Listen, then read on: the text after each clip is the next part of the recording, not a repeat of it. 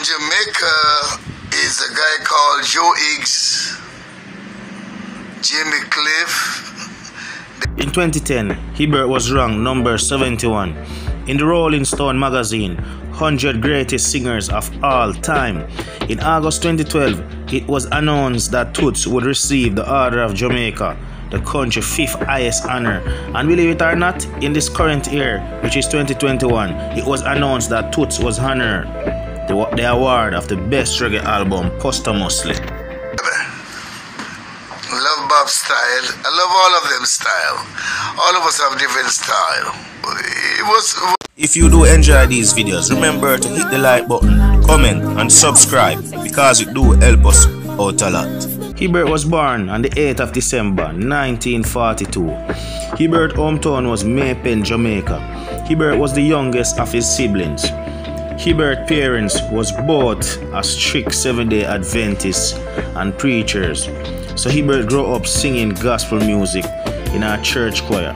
Both Hibbert's parents died young, and by the age of 11, Hibbert was an orphan who went to live with his brother John in Trenchtown, Jamaica, neighborhood of Kingston. Hibbert's zodiac sign is a Sagittarius. His nationality a born Jamaican. While in Kingston, Hibbert obtained a local job at a barbershop where he met his future bandmates, Team Raleigh Garden and Jerry Matthias. I've got dreams to remember. Toots' professions are songwriter, reggae dub, roots, and is also a terrific vocalist and a pioneer. Hibbert performed for 6 decades and helped establish some of the fundamentals of reggae music. The reggae icon Hibbert is at the age 77 years old.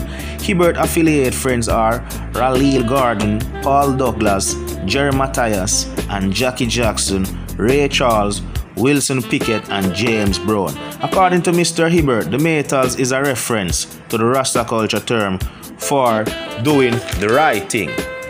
It was said that reggae legend Toots wrote 2 songs in the appreciation love he has for his wife. Songs like It's You and Never You Change. In 1963, Hibbert recorded Hallelujah. It reflects on his Christian upbringing.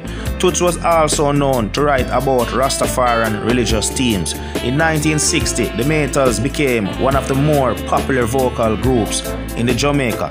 In the 60s, Toots and the Maytals worked alongside Coxsong Dad Studio Records and Prince Buster and also Byron Lee and many more producers. Let me tell you that Toots won the Jamaica National Popular Song Contest 3 times. In 1966 with the song named Bam Bam, 1969 with the song Sweet and Dandy, and also in 1972 with the song entitled Pumps and Pride.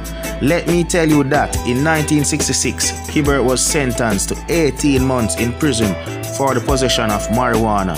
This incarceration gave Toots inspiration for one of his best songs entitled 5446, That's My Number. And Toots is known for one of the first artists to use the word reggae on the record in 1968. Toots associated with labels such as Trojan Records, Beverly Records, and Island Records, alongside V2 Records and Manga Record. It was said Toots inspired by Jimmy Cliff and Bob Marley.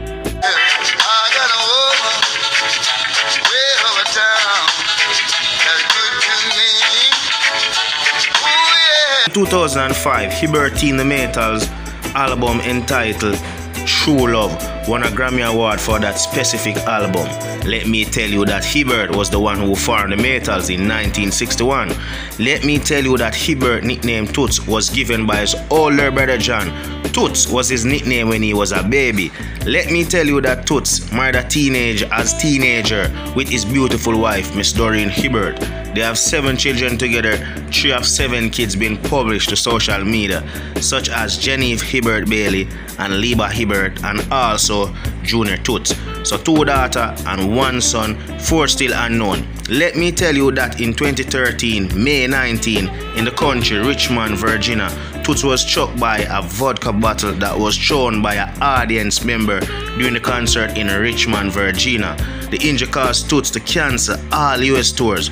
Mr. Hibbert net worth is about $10 million, and the superstar real name is Frederick Nathaniel Hibbert. Derek Morgan and Bob also influenced me too, because we grew up together and great singing. On the 1st of October 1975, Toots and the Maytals were broadcast live on Kemet FM as they performed at Roxy Theater in Los Angeles. This broadcast was remastered and released as an album entitled Sailing on the Via Klondike Records in 1980. Toots and the Maytals performed Hammersmith Palace in London, and that song at that event was released at an album entitled Live Less Than 24 Hours.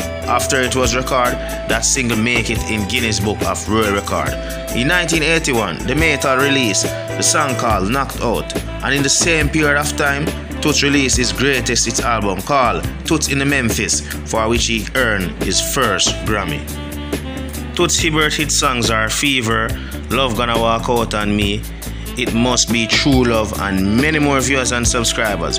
Toots is active since 1961 until 2020 December 11, when Toots was deceased at the University Hospital of the West Indies in Kingston. It was said that Toots was somehow a suspect of COVID-19, even though it wasn't sure ability. Toots was buried at the National Hero Park in Kingston, Jamaica on November 8, 2020. Viewers and subscribers, I'm your host El Chopper Scott TV, the best TV. Viewers and subscribers, bear in mind, just comment, share and like. Anything I left out, you don't know my thing, each one teach one. No bashing, no bothered. I'm out. Big up on yourself. Get to you, don't feel make it one day.